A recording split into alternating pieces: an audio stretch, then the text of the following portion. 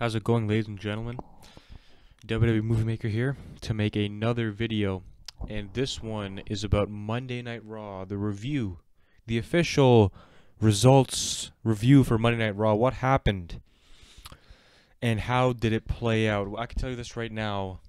Monday Night Raw is better than it was. And when I mean better than it was, I mean better than it was a few weeks ago. Better than it was 2 to 3 weeks ago. Last week, the show was good. This week, the show was again another good show. Was it absolutely spectacular? No. Everything that happened throughout the show was not spectacular. It made for a decent show. It made for a decent television both weeks, but it seems like Raw has been picking up, and it just makes sense that they pick up near WrestleMania. Also got news on Shawn Michaels. Shawn Michaels actually returned last night on Raw, but he talks about why him facing AJ Styles would not be a better match than him facing Samoa Joe. We also got other news from Monday Night Raw last night. We also got Dean Ambrose talking a potential match with Baron Corbin at WrestleMania. And we also have Corey Graves, who actually says he's not a fan of Shane McMahon versus AJ Styles at WrestleMania. The Bring It to the Table show, episode 2, aired yesterday right after Raw on the WWE Network. We'll review that. And a lot of the news stories that I talk about are from that. Sasha Banks opens up on why she didn't go public with her marriage until now, and it's pretty simple. I don't really need to review anything about that. She pretty much just says that the WWE fans are crazy. Let's get right into it. The Raw review right here, right now.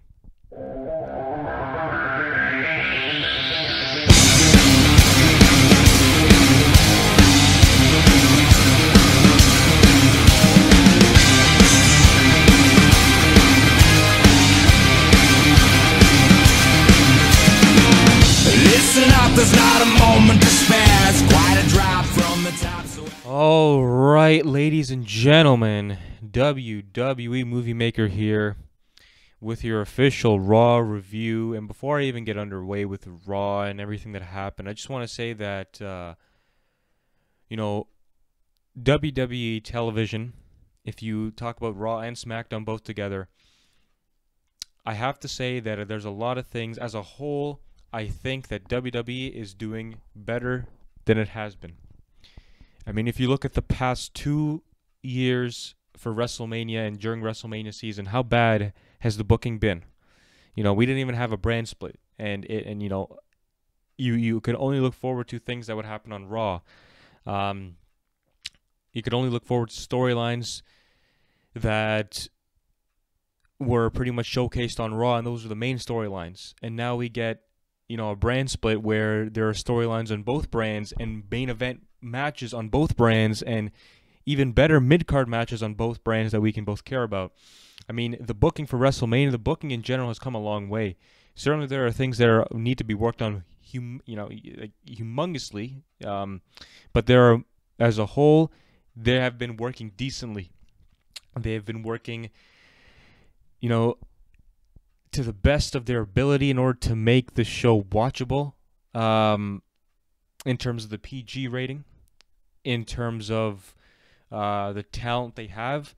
Although I think the talent itself could be working even harder, and that unfortunately is because why they're not working as hard as they could be even more. It's because of what WWE's been telling them, obviously, to keep everything on a low side and not to go over the line. But during WrestleMania season is always the best time to watch wrestling. Even if it's bad, it's still good. If not great, it's still okay. And, this year, watching Raw last night, I didn't feel like it was absolutely tremendous, but it certainly felt like WrestleMania is here. It's approaching. We should get ready. You should feel excited. I'm feeling excited. I don't know about a lot of other people, but I'm honestly excited for this show. At WrestleMania. I don't even care about how bad the booking is nowadays. They've certainly spiked up during WrestleMania. They've certainly spiked up throughout the brand split. There have been times where they've been so low that really you think that they cannot go any farther. But there are also times like last night and even last week with both Raw and SmackDown that they can potentially put on one of the biggest shows of the year. I don't even know if the decade maybe. But in terms of Raw last night, It wasn't better than last week's, but this week they did a decent job. There were two major components of Raw that I thought were amazing, that I graded an A, that I graded a 9 out of 10 for sure. And I will talk to you about that. But in terms of, again, being a wrestling fan in WrestleMania season and Raw and SmackDown, I think for WrestleMania at this point they're doing way better than they have before. I mean, and if you think their booking isn't as great, just look at the guys that are going to be on WrestleMania. You have people like AJ Styles that are going to be in a main event match now, a huge big time. I don't want to say main event. I'll say big match. He's facing Shane McMahon. That's not a short deal, ladies and gentlemen. Shane McMahon is not a small deal. He's a big deal. AJ Styles, Bray Wyatt is in the WWE title picture. Who could have ever imagined that? Ever. You have Samoa Joe, who most likely, I don't know about this now. This is sort of been on my mind that I don't really know what to say about it. But I think Samoa Joe is not wrestling a match at WrestleMania. It's way too far now. You had the opportunity last night to debut or have Finn Balor return. But he did not return. Actually, Finn Balor tweeted out on Twitter a picture of him holding two remote controls, tweeting out saying, what channel is Raw on? So pretty much he just told us that, man, he's not in the arena. He's not in Detroit, Michigan, and your guys are just going to have to deal with it. This almost confirms that Finn Balor is not at WrestleMania. He is going to be there the Raw after. This almost certainties it, because why would you not want to have Balor on the Raw after WrestleMania now? Spike ratings, amazing surprise. It'll give the Raw after WrestleMania a good boost that it needs, and people will watch for some sort of reason because, well, Finn Balor's here, to make it feel like WrestleMania weekend. So Finn Balor, Samoa Joe, I don't know about Samoa Joe being at WrestleMania. Most likely, I think he'll have some sort of appearance at least. Seth Rollins will be wrestling at WrestleMania finally. Right, you have so many guys that are going to be, and he's against Triple H. You have so many guys. Roman Reigns, the Undertaker now, right? Roman Reigns last year was in the main title picture. 2 years ago he was in the main title picture. Now he's not in the main title picture. He's a little bit below that. So for some people that's great, but to be honest, Roman Reigns, the Undertaker, I'm looking forward to this match. I really am. There are so many reasons why you should care about it. Number one is because Undertaker does not work as fast as he still used to. But he works better than every other part-timer, which means he still can go, which means he can still put on solid matches. I told you, watch Shane McMahon Undertaker. Shane McMahon is not even a full-time wrestler. Shane McMahon is not a guy like Rollins or Reigns or Ambrose or Styles. He's not close to a Styles. But that match was better than half the matches on WrestleMania. And trust me, there were like 10 matches that night. He beat like almost all of them. And then you'd have to talk about Roman Reigns. Roman Reigns right now, he's a young guy, 30 years of age, and he has been improving his game. And this guy can wrestle. He can wrestle good matches, and he's in almost around the peak of his career. And soon he will, once he turns heel, hopefully. But at this point, he's reaching the peak. He's a full-time wrestler. I mean, if Undertaker can put on a decent match with Shane McMahon, this is a show stealer. Roman Reigns. I understand there's a negative vibe when you say Roman Reigns, but think about it. Roman Reigns, what good has he done? His matches have been solid. They have been amazing. Look at Braun Strowman and Roman Reigns.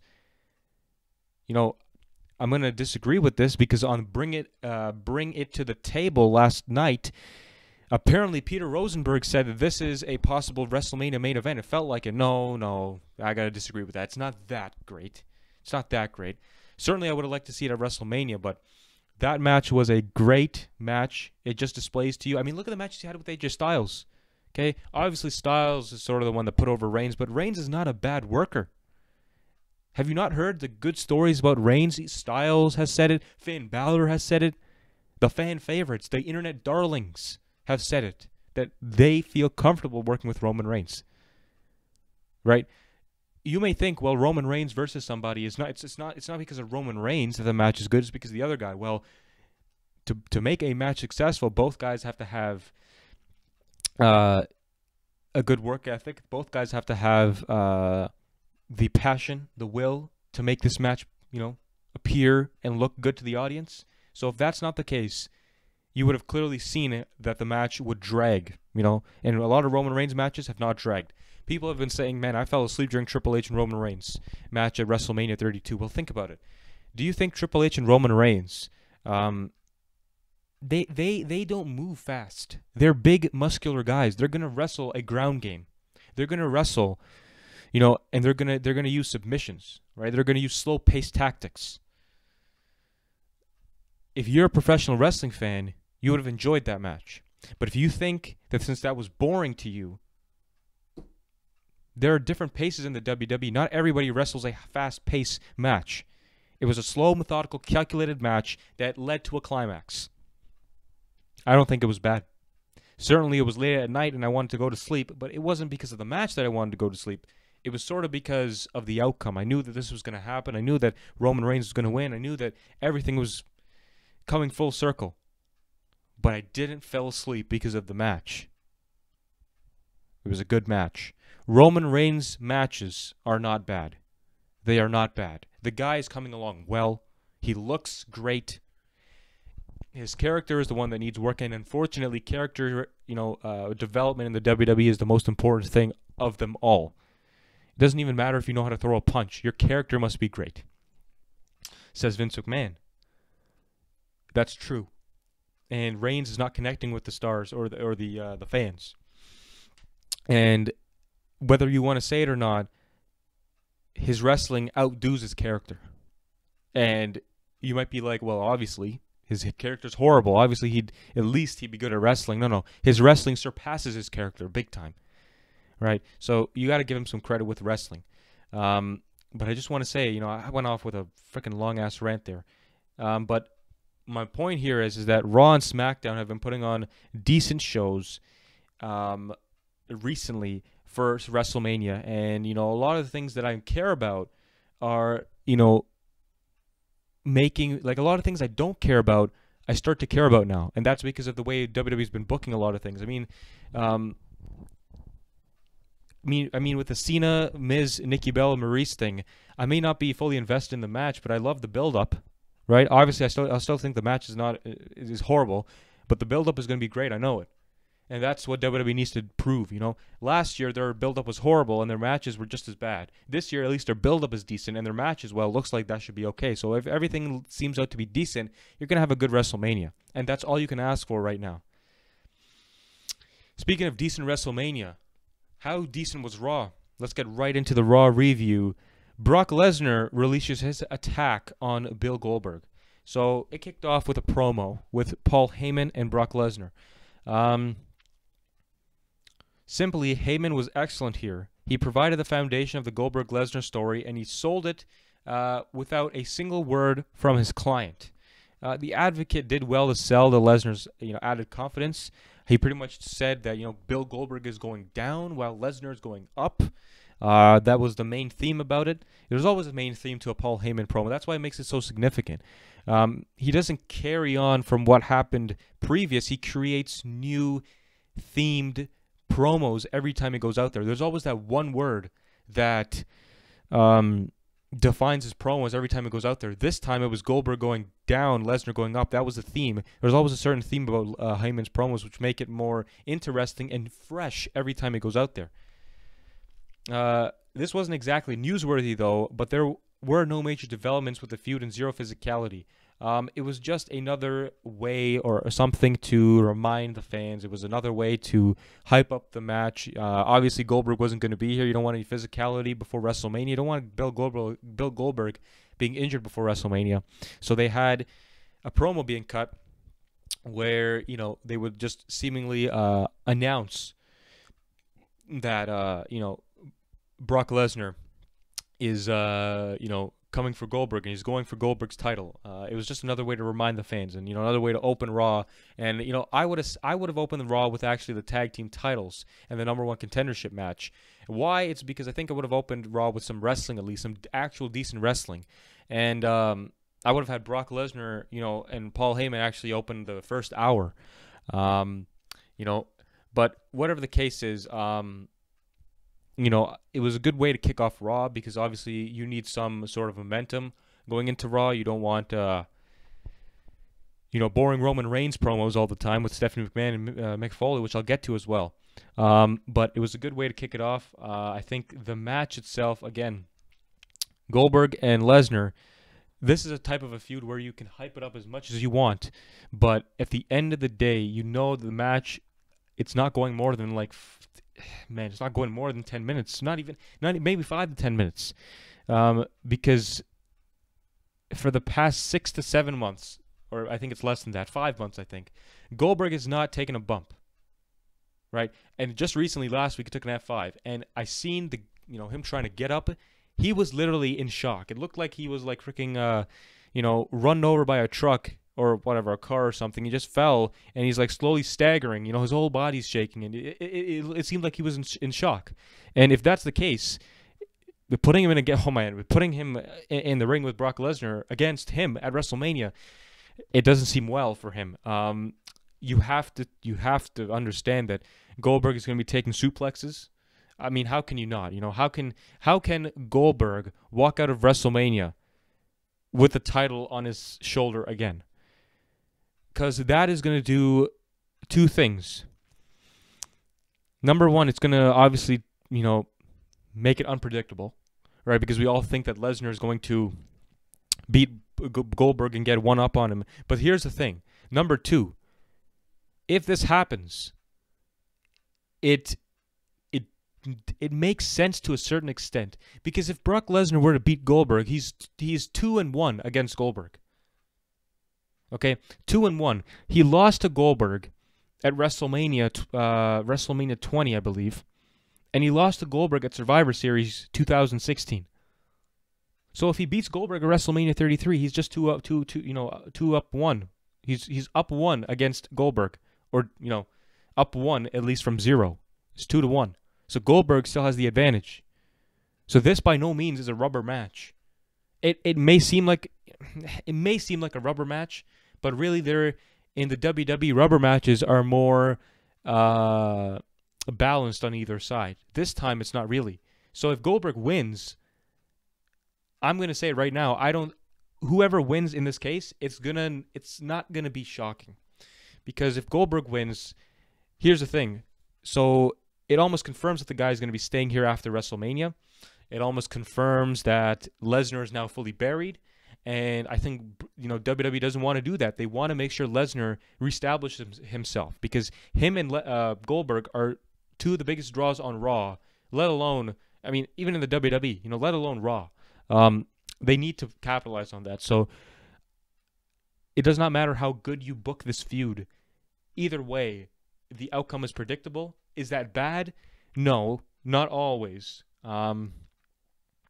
But it would be very, very interesting at this point of the game to have something unpredictable happen with the main event. Because right now, the main event with Lesnar and Goldberg is not looking promising. If there's some sort of twist, which I hope and I think WWE might be doing, I don't know what it is, it'll be interesting. It would. But that's just my opinion on that.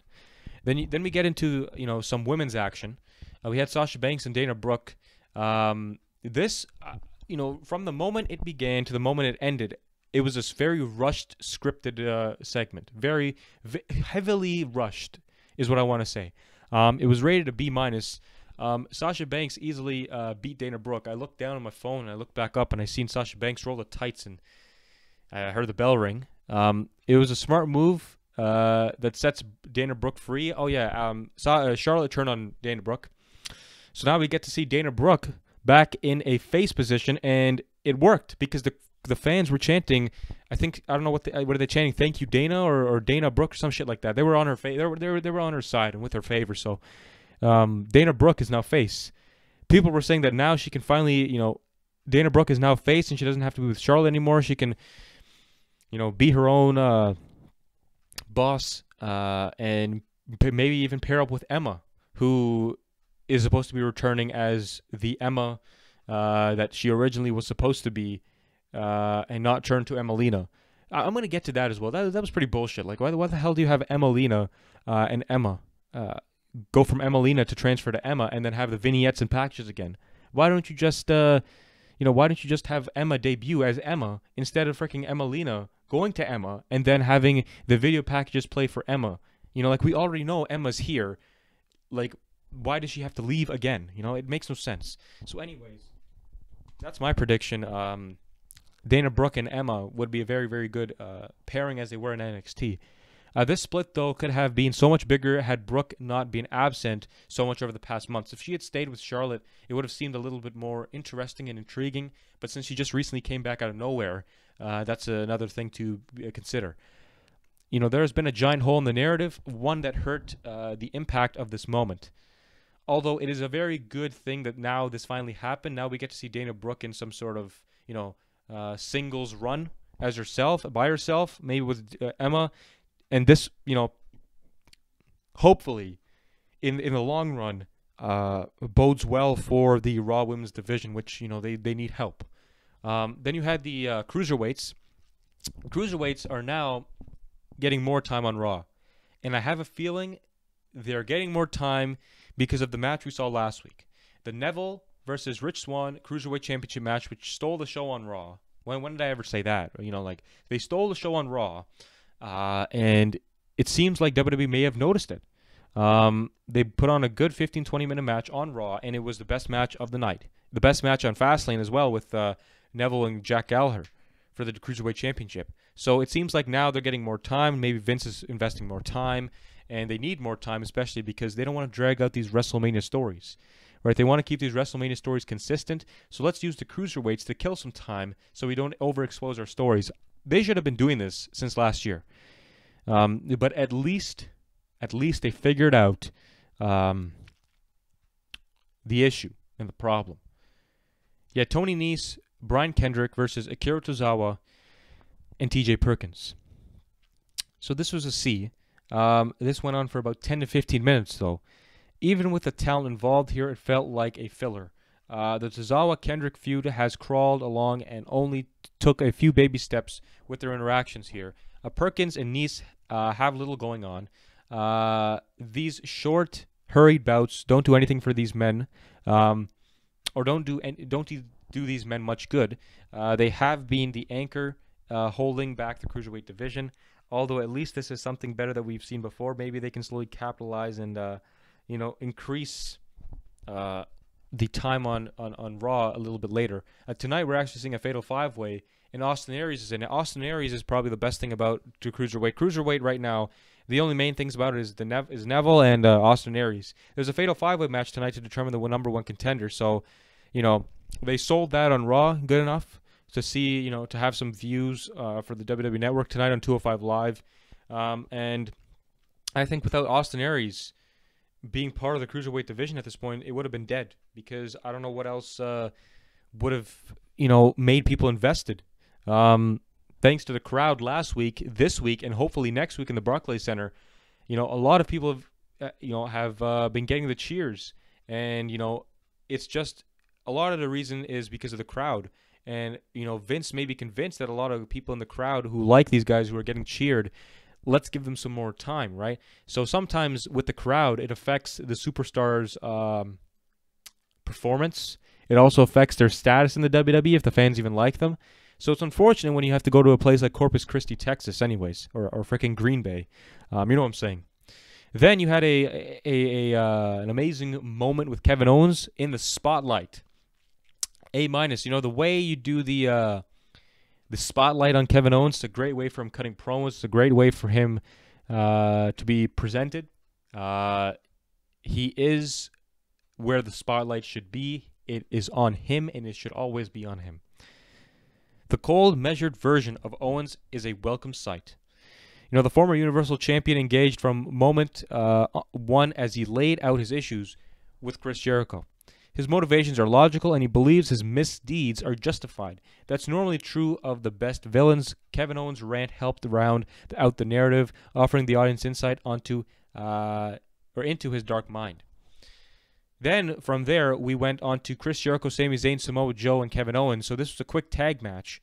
It was a B+. The match was too brief to engage the crowd fully, but the post-brawl was a strong showcase for both Owens and Joe. Owens and Joe looked strong throughout the whole segment. Their purpose was just to stay after and, you know, beat the crap. They simply got, I believe, disqualified. And and because they were double teaming, I believe, Sami Zayn. They beat the crap out of Sami Zayn, beat the crap out of Chris Jericho, laid them both there, and just walked out.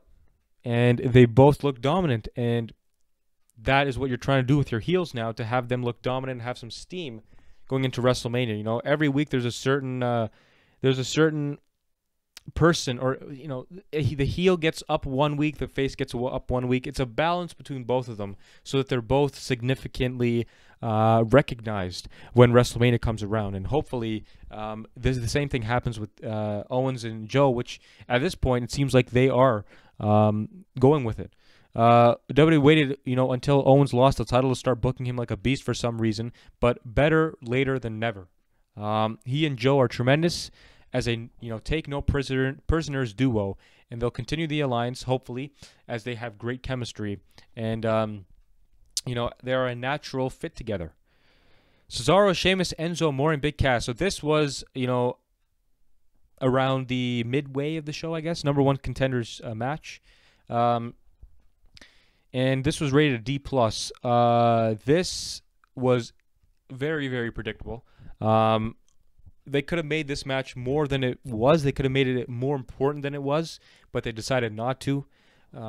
And they just had Gallows and Anderson interrupt and, cost the potential for either one of these teams to face off. And we already knew that a triple threat was going to happen, but they could have done it some other way. I mean, look at SmackDown, right? Just think about it. You had the main event between Orton and Wyatt, and they needed something to build throughout the 7 weeks. So they had Orton, relinquish his shot at the championship. And they had like 3 weeks of build between Styles, Orton, Styles, Wyatt, Styles, Harper, right? They did a good job of it, and now they're culminating to WrestleMania. Here on Raw, it's like they're rushing through one story to get it all through one night. They could have done something with the tag division, but they just threw this together, and because of the lazy booking, just led to a three-way match at WrestleMania. Now we have Luke Gallows, Carl Anderson versus Sheamus Cesaro versus Enzo Amore, Big Cass. That is your triple threat match for the tag team titles at WrestleMania. The tag team titles probably for both brands are going to be defended on the pre-show. I can see that happening totally. You don't have to take the pre-show as a bad thing because you're still on WrestleMania. Obviously, there's not enough time to fill everybody in WrestleMania, so that's why they're probably going to do that. The concept of the bout is fine, but the route there was predictable. I mean, why would you have Gallows and Anderson interrupt the match anyway? Obviously, the reason was now you said whoever won this was the number one contender, so we made sure that there were no winners. That's what their point was and their argument was. They have now assured themselves 2 sets of opponents at WrestleMania. I mean, if you think about the logical reasoning behind this, you'll be like, well, Gallows and Anderson, you're freaking retards, because why would you do that? You obviously know if you're in the position of Mick Foley, who's a face general manager, is easily going to put you against those 2 teams, right? Because you started the problem. So technically, you should have just allowed one team to win, so you'd only have one team to face off and worry about at WrestleMania. But I guess WWE doesn't use that logic. They use some other type of logic that still has yet to be determined. Now, Big Cass's promos force topical elements into them, leading to cringeworthy moments. Charisma can only sometimes overcome bad writing. The match had some flashes of excitement thanks to high-impact offense, so there's hope the WrestleMania match will be entertaining. To be honest, the tag team division, the only tag team matches, I have not seen a lot of development with the Usos and American Alpha. I think it's just me, but I haven't really seen. I'm going to have to watch SmackDown from last week. I don't know if they did a promo or some sort of segment with those 2 teams last week, but it seems like in the past few weeks I haven't seen much development. But since the Usos cut that, amazing promo, that gang type promo on, I don't know what else to say, on SmackDown a couple weeks ago, I was solely invested in that match. I want to see more of the Usos and American Alpha for SmackDown. But in terms of Raw, it's like they're putting teams together because WrestleMania. Let's just put all these guys together. I think the match will be great.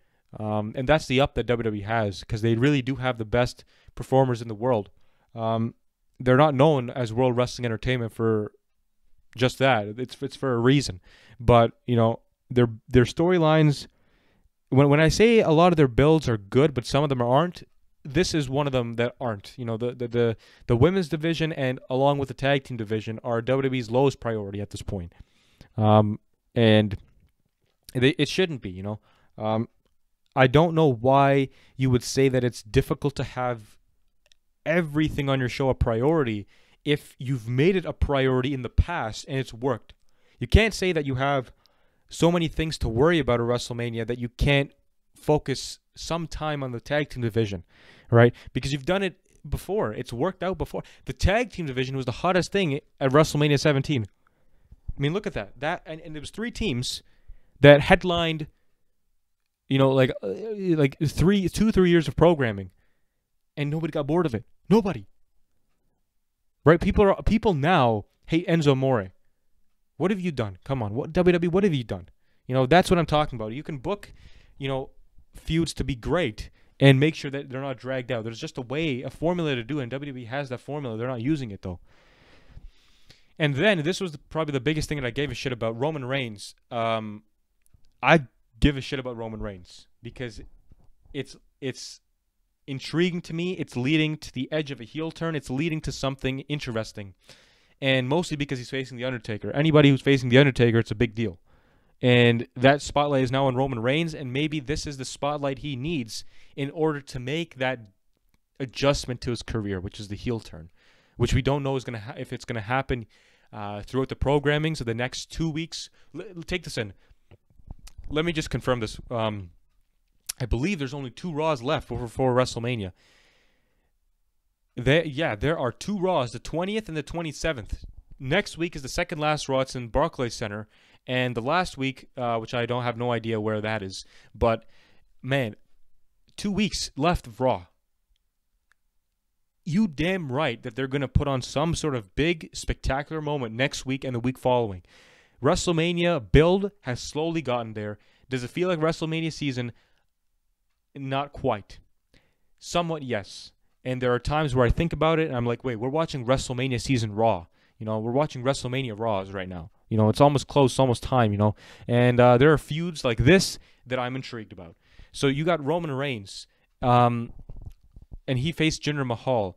This, the match itself, it was an odd match into a dramatic, unexpected moment. A-. First, I gotta clear this, man. Jinder Mahal, it's actually quite frightening now. The guy, wherever he goes, I'm comparing him to other people. His veins are popping out like motherfuckers, man. What the hell? This guy has veins popping out his chest, his arms. That's frightening. Certainly, you wouldn't.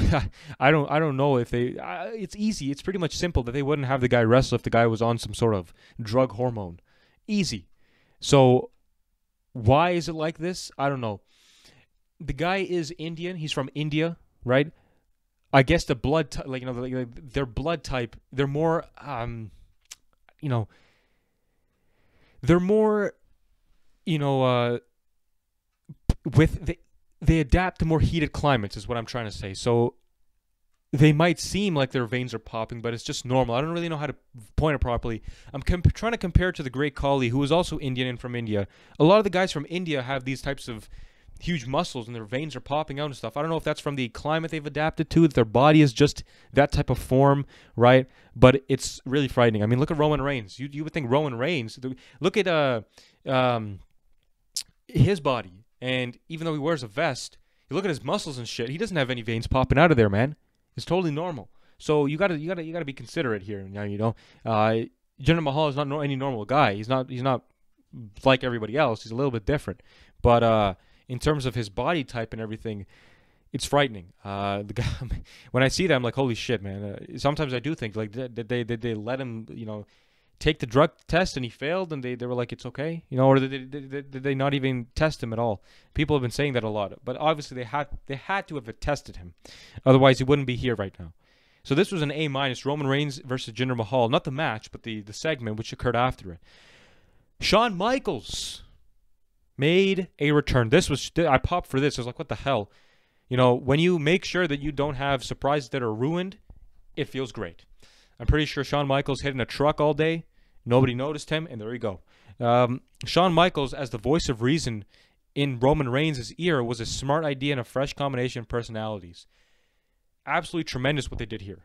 People are, I don't understand some people. Why the fuck are people saying that Shawn Michaels returning? Sorry, I just have to adjust my headphones. But Shawn Michaels returning every single year to tell the opponent about Undertaker. You say that it's repetitive and it's boring. Well, I don't think it's boring. I think it's logical and it makes sense. Why? It's because Shawn Michaels arguably had the best matches with The Undertaker ever at WrestleMania. Nobody beat him. Nobody. Triple H is probably, the next person you'd call. But Michaels, well, I mean, he was the guy that, got his career ended by The Undertaker. So why wouldn't it make sense?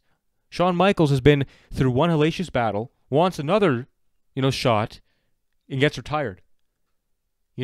He's been through hell and high water with The Undertaker and was retired because of it. So he knows the in and outs of it. Shawn Michaels came off as a veteran who is the voice of reason. Tremendous way.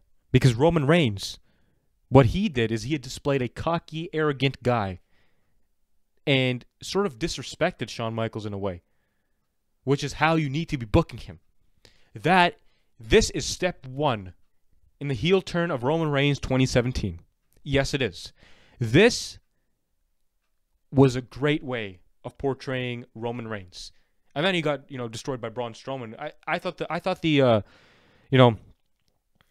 segments, the one, by another, Rusev facing Jinder Mahal, Shawn Michaels coming out, getting, then destroyed by Braun Strowman. I thought the sequence of segments was presented perfectly. Roman Reigns' proclamation that he will end Undertaker's career. Yeah, oh my God, I remember this. This got him heat, bro. Heat big time. He said that Undertaker was the one to enter your career, Shawn Michaels, but I'm going to end his. So this almost tells you that a career retirement match is possible. Career versus, whatever. The streak isn't here anymore, but I mean, the career match for Undertaker. This is leading to the biggest heat Roman Reigns is ever going to get. You thought the Royal Rumble, when he came out there, was heat. He wasn't even intentionally trying to piss anybody off. Now, he's pissing people off. Man, if I don't see, freaking fire lit in Camping World Stadium, I don't know, man. I'll probably go there and lit fire myself. There are gonna be riots. And that is what you want. His character needs to keep heading in this direction, embracing the hate of the audience that the audience has for him. The audience hates him. He doesn't give a shit. That's what he portrays. So great. This was one out of the two great segments I loved on this show. Roman Reigns and Undertaker. Looking forward to that match. Austin Aries versus Arya Daivari. So this is the next cruiserweight match. It was a B-. I'm just looking through each of the matches. Man, the matches are all rated A to B. There are no the grades for a lot of these segments are better than before. Better than a lot of the previous Raws. It just goes to show you that people are responding, and they're saying that Raw is starting to get better, and it's good because of WrestleMania, and hopefully WWE can continue this. I haven't really checked the ratings recently, but I will check the ratings this week to see, and I'll also check ratings from last week to see how WWE has been doing with their daily television programs. But anyways, you had the cruiserweight match, which was a B-. Again, Austin Aries is now this was his debut. He's being portrayed on Raw now, and he's being displayed, and he's going to be the next contender for the Cruiserweight Championship.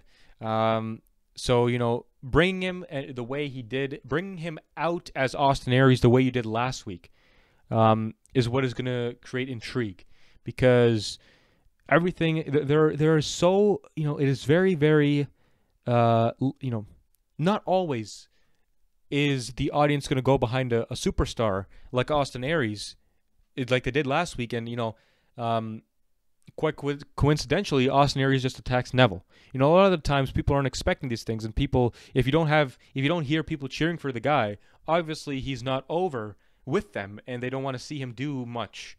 But you know, with Austin Aries, it was the right time, and it's a great way to promote the cruiserweight division. Neville versus Austin Aries. I believe Austin Aries will win the championship at WrestleMania. By the way, that's a future prediction, but we'll see how things change throughout WrestleMania season. A mostly one-sided win offered a solid introduction for a debuting Austin Aries. He hit hard and took some hard hits. He came off as a viable threat to Neville as well. Corey Graves did an excellent job of listing Austin Aries' accomplishments to round out the former TNA's stars' first match on Raw. It's clear WWE is pushing toward an Austin Aries and Neville WrestleMania feud showdown, and that's absolutely the right move. I'm telling you, it's a way to promote the cruiserweight division. As fun as Jack Gallagher and Tozawa are, Austin Aries and Neville will tear down the house representing the cruiserweight division. Again, you have show-stealing matches at WrestleMania, and you have to take your division seriously, and this guy will make it serious. Austin Aries is known as the greatest man who ever lived. Well, if he's great, can you win the cruiserweight division? The title. I was going to say cruiserweight division. What the hell is wrong with me? If Austin Aries can win the cruiserweight title, he solidifies the greatest man that ever lived, and he is that. So, you know, it's a great story that they're going to be telling here at WrestleMania. I do hope that, I really, really hope, and I know this is, it's almost certain that this won't happen because there are other matches that are occupying the pre-show, but I don't think this match should be on the pre-show. Austin Aries and Neville,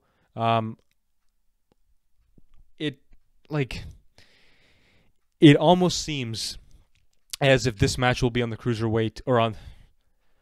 God damn it! It's going to be on the pre-show, only because, in the eyes of backstage management, it may not seem like a viable WrestleMania, like a WrestleMania match. Even though not every match is a main event match, but even to be on the WrestleMania card, right? I mean, the tag team matches. You know, how many times have we seen an actual tag team match for the tag team titles on the actual WrestleMania show? For the fucking past 4 or 5 years, they've all been on the pre-show. And this year is no different. Just because, and number two, because, well, look at the matches you have at WrestleMania. There's like 10 matches that you're supposed to have. You can't fill them. I've said this before. You can't fill them all in 4 hours, 4.5 hours, you know. So, unfortunately, it seems like the cruiserweight division, the match between Neville and Austin Aries is going to be kicking off the pre-show. Unfortunately, that's not. I mean, you have 2 hours of pre-show. I mean, what do you expect? You know, what do you expect? If it was me, what I would have done is I would have had Neville and Austin Aries kick off WrestleMania.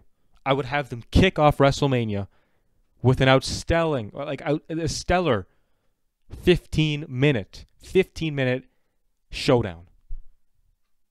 I would have done that. Certainly, the reason they're not going to do that is because in the eyes of the casuals, the cruiserweight division isn't over. What do you think the people or the talent in the division is? If the division itself isn't even well known yet, then the talent is nothing. So that, in the eyes of WWE, they may not do that. And so that's like literally 3 matches on the pre-show. The SmackDown and Raw tag team titles, along with the cruiserweight division title, those 3 matches are on the pre-show. And, it seems like pretty much that's your pre-show. You might want to include Honor the Giant Memorial Battle Royal, unless if you want to, put that as a filler before the main event, which they did last year. They could do that. I don't know. I'd put that on the pre-show as well. It better suits the pre-show. No disrespect to Honor the Giant, no disrespect to anybody of the past, but that match, the concept of it, it's not WrestleMania worthy. It's just a battle royal, right? The trophy does nothing to anybody. The trophy, it's a great looking trophy though. It does nothing for anybody. So, I mean, I'm not saying the Honor the Giant Memorial Battle Royal is better than the Cruiserweight title match, but they both, seem to resemble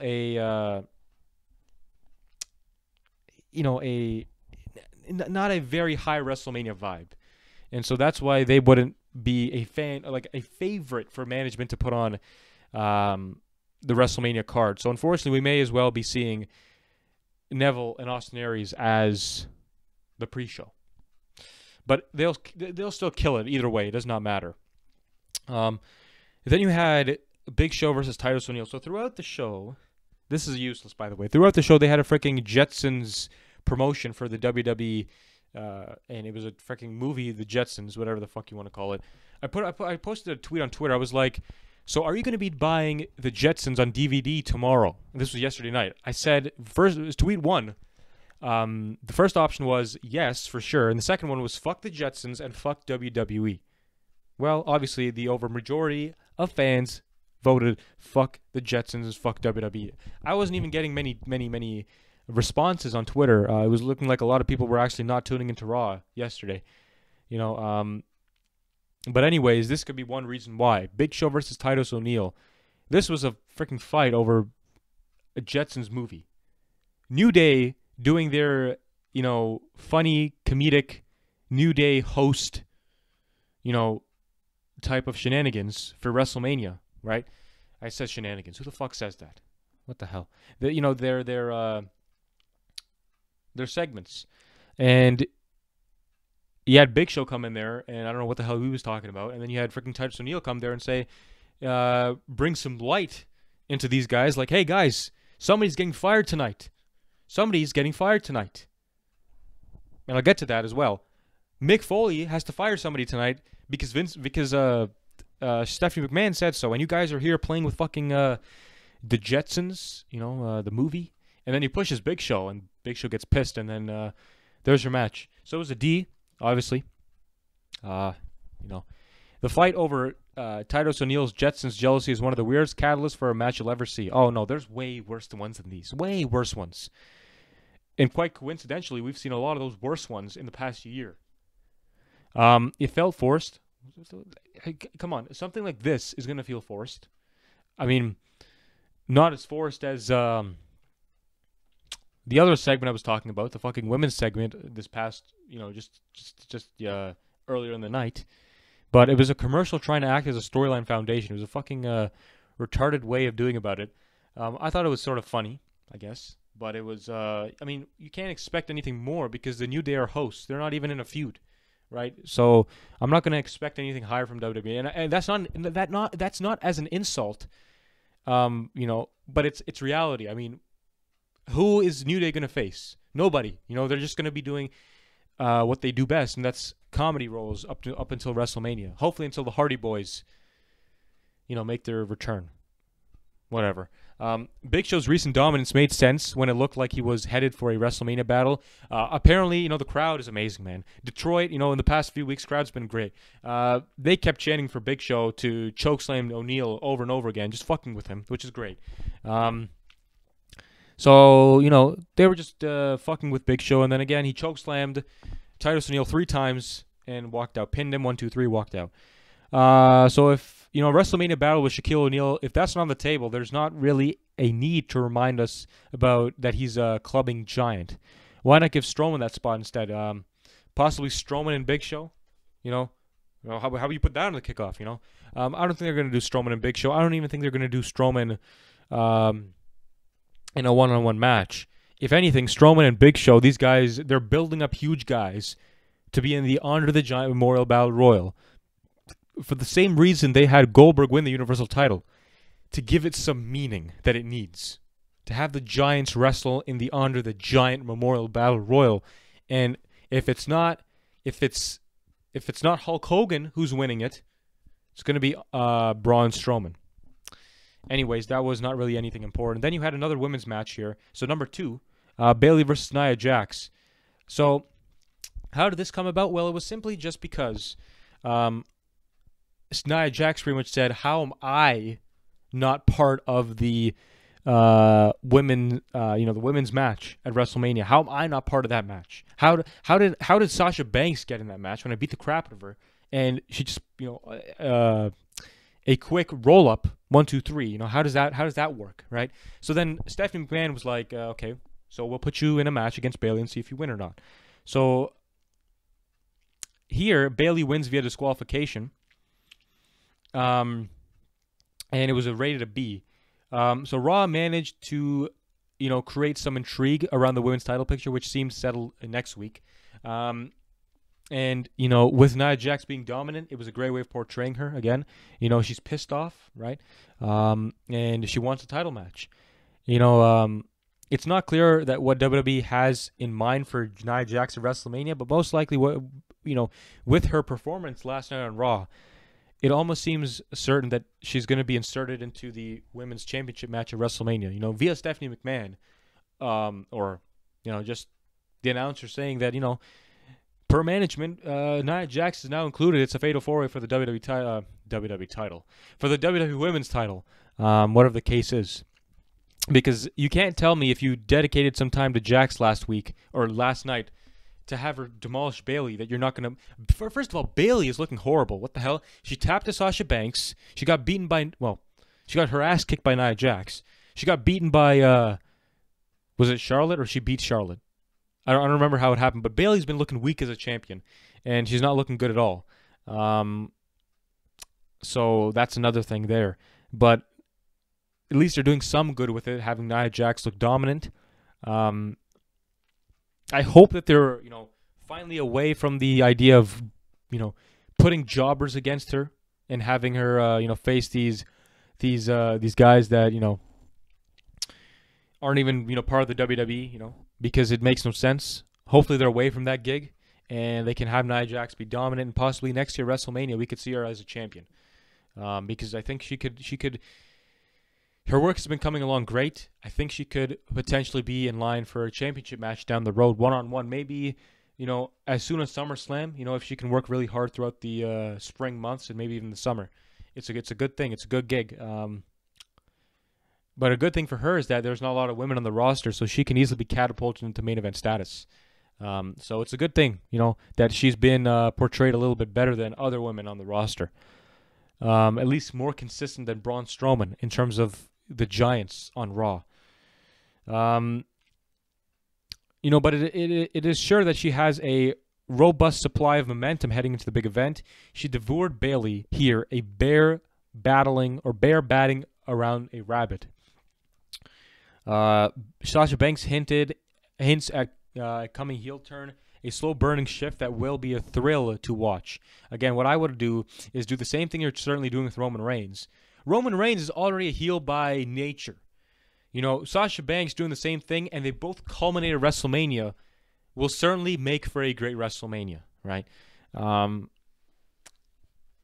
There are a lot of things you don't do before WrestleMania. There's a lot of things you do during WrestleMania to make it a good show. If you have everybody turn heel before WrestleMania, it doesn't give WrestleMania the star, well, not the star power, but the feeling of anything can happen, right? It'll create more of that meaning if you don't spoil or do everything before the main event or before the grandest stage of them all. Right, so we'll see about Sasha Banks. Her slow shift burn is great. Again, these little elements that WWE's picking upon is great, and what they're doing with it. Now, number 2, there were 2 segments on the show that I really liked. This was number 2, Mick Foley's difficult choice. Who did he choose to fire? When I first heard this, I was like, wait a minute, you can't do that. I tweeted that out. How the fuck was Mick Foley supposed to fire this person? Mick Foley decided to fire Stephanie McMahon. You can't do that. And that's almost, logic right there. You can't do that. Obviously, she's higher above you. And then he was like, well, you know what? You are a burden. You are somebody who hates everybody, so you should leave.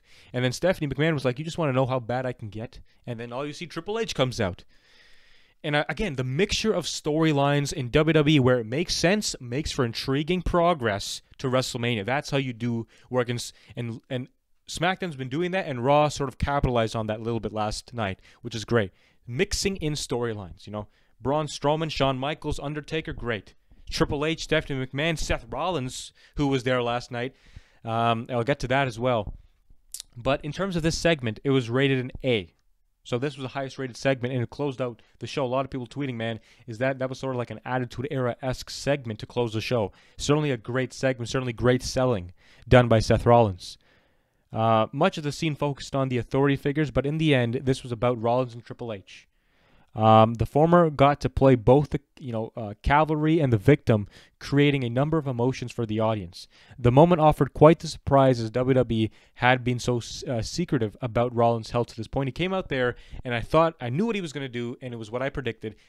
Put his crutch in the air, dropped it, and ran right into the ring. And he was running like he was perfect to let us know Rollins is ready for WrestleMania. And then they broke our dreams and our hopes with Triple H smashing the freaking crutch on the side of Rollins' leg, and that hurt, man. The crutch bent. Seth Rollins has sold it amazingly. He put him in the figure 4 lock, leg lock, and and Rollins was tapping. Well, I don't think he was tapping, but he was gasping for somebody to help him, gasping to get the hell out of there. And it was a great way to end off the segment. Triple H looking dominant over Seth Rollins. And Triple H again coming out, probably going to come out next week in the Barclays Center with huge humongous of boos. And he's probably going to say that, I said it before and I'm going to say it again. Seth Rollins is not going to be at WrestleMania. And I made sure of that even more last week, right? The closing scene reminded us about how vile Triple H is. He will flourish in this feud as his impassioned dialogue on Monday Night previewed. Rollins is going to benefit in a big way from battling him all the way to WrestleMania. He's literally one of the biggest faces on Raw, and that's because of being in this huge storyline. This is where Rollins belongs. He thrives in these different things, and this is how you book faces. Because a lot of people think that booking a baby face over a heel is difficult, but there are certain ways of doing about it. And number one is to have the heel be so diabolical, like Triple H, so the heel, like Triple H, who's that diabolical, that you want the face to kick his ass, right? That's where step one occurs. And so if you don't have a promising heel, well, then nobody really cares about, whoever is going to be facing that person. But, Mick Foley coming out, man, that segment, again, it was done well. The sequence of segments, along with the Braun Strowman and Roman Reigns and Shawn Michaels and Undertaker gimmick, the segment, that passed, earlier that night was great. You had Mick Foley and Stephanie. First, Mick Foley saying, "Stephanie, you should be fired." Triple H comes out. Triple H said, "Get out of my ring. I could just end you right now." It was the anticipation for Triple H was there, and I almost felt like shit. Mick Foley, you're gonna get it, man. And Mick Foley was like, "Okay, I'm gonna leave." He walks out of there, puts on Socko, the Man of Claw. I thought they weren't even going to say Man of a Claw. I thought they were too PG, that they would just say Socko, Mr. Socko, but they put Man of a Claw, and they said, Michael Cole said, "Oh, Man of a Claw," into Triple H. That was a refreshing scene to see Mick Foley back there. And the crowd was chanting Foley, man. Foley. They were chanting, the Attitude Era. It felt like the Attitude Era, man. And the chants for Foley, it certainly felt like, we had a legend back. Certainly felt like, Mick Foley was there to wrestle, and he beat the crap out of Triple H and put a Man of a Claw on him. But then ultimately, Stephanie with a low blow. Piece of shit. And then there you go. Mick Foley was about to get attacked the shit out of by Triple H. Seth Rollins, music hits, walks out there, drops his crutch, goes to, Triple H freaking running off ropes and shit. People thought he was going to do a curb stomp, then gets ultimately destroyed by Triple H with the crutch, and gets smashed with the crutch into the figure 4. The crutch shots were diabolical, and it was a great way of segments, mixing in this thing. And next week it'll be very interesting to see how's Mick Foley going to appear on Raw? What is Stephanie going to do, right? And I guess the Triple H and Seth Rollins thing, Triple H will most likely be there next week, but it'll be very interesting to see what happens with Mick Foley, because this almost certifies that if Mick Foley tried to fire Stephanie McMahon, well, Stephanie McMahon is not going to fire Mick Foley. And we could see that leading up to WrestleMania, which could lead for a new general manager.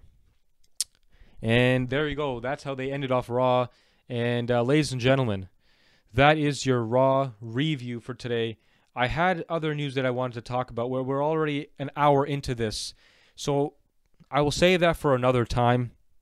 I thank you for listening into this 1 hour long review of Monday Night Raw. Raw, if I'm going to rate it, last week I think I rated it like a 6.5, some shit like that.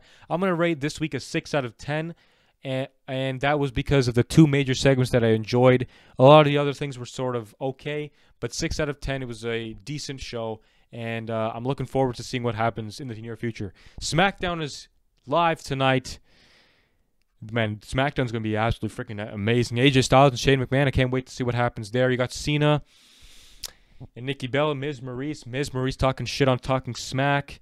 And you also have Bray Wyatt and Randy Orton. What the hell is Bray Wyatt going to do now with Randy Orton? Ladies and gentlemen, we are literally, after this week, we got 2 weeks left in this WrestleMania. Less than 19 days, actually. 20 days from yesterday, 19 from today, Tuesday, March the 14th, 2017. Ladies and gentlemen, your Raw review for March the 13th, 2017. WrestleMania season is running along great, and we will see you guys for the SmackDown review tomorrow. Peace out, guys.